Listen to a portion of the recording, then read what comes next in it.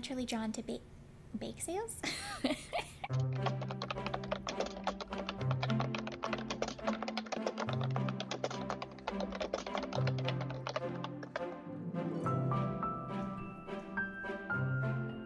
Get yourself a beverage and let's have a chat about your resumes. I'm drinking coffee today instead of my usual tea because my dog got me up an hour earlier than I wanted to be awake today. For those of you who don't know me, I'm Hillary, an essay specialist with Vanguard College Prep. We work with students on test prep, college essay coaching, and most importantly for this video, college counseling. A lot of students don't think much about their extracurricular resume. After all, you're going to enter your activities on the Common App anyway, right?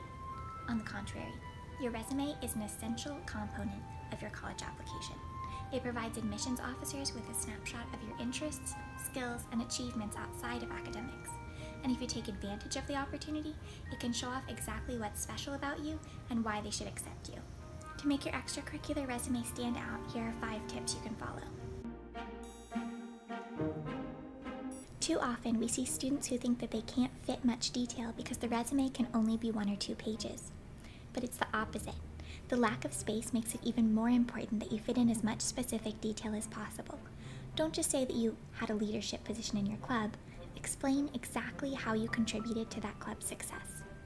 The goal of the extracurricular resume is to give the admissions officers a sense of what you actually do every day, so go into detail.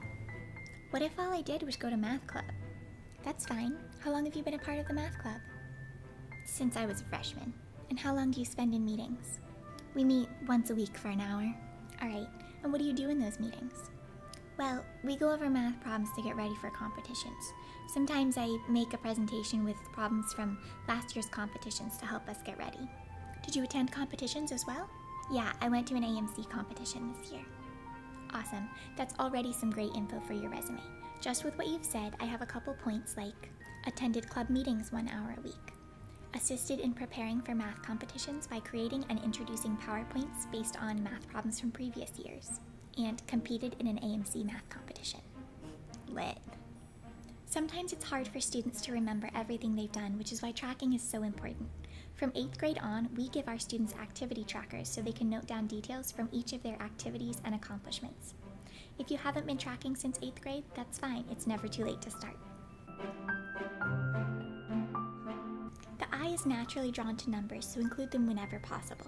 For example, rather than saying that you raised money through bake sales, it's a lot more impactful and eye-catching to write that you organized bake sales that raised $500 of funding. Notice that word organized up there?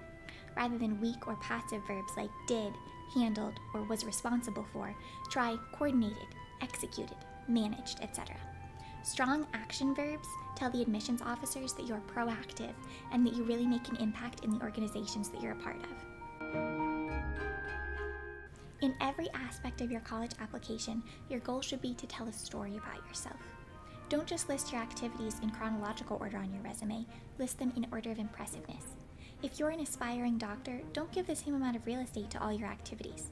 Include an in-depth description of your Alzheimer's research and only a brief mention of founding the table tennis club. This is one of the biggest issues I see when working with students on their resumes. If you've accomplished something, if you've made a real impact, then sell it. If you got into a selective program, tell the reader how selective it was. If you've mentored other students on your sports team, go into detail about how much they improved. This is your opportunity to brag, to show off how unique and impressive you are so that colleges have no choice but to accept you. Leave a comment if you have a question on test prep, college counseling, or college essays that you'd like me to answer, and subscribe for weekly college prep content. The chocolate from the chocolate milk I added has all fallen to the bottom.